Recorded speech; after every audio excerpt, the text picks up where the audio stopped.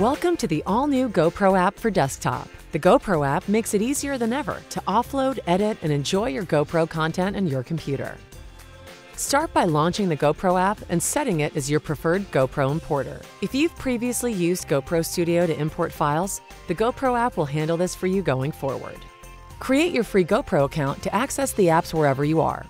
Now just connect your GoPro, turn it on, or press the shutter button if you're connecting a session, and follow the prompts. You can also import files from an SD card by simply plugging in a standard SD card reader. When the app is done importing your files, you can delete them from your camera to make room for more great footage.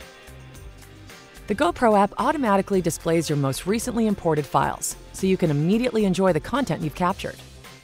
Right-clicking a thumbnail will reveal a menu of options, allowing you to open and view the file, or just double-click to open. The GoPro app conveniently displays time-lapse and burst photo sequences as a single thumbnail. No need to scroll through dozens of individual frames. Click and drag the playhead to jump forward or flip frame by frame using the forward and back controls on either side of the play button. Add a highlight to photo sequences and videos to mark the perfect shot and easily find it later. You'll also see any highlights you've added while recording from your GoPro. Use the arrows on either side of the player to advance to the next photo or video. Select Media Library to return to the gallery view.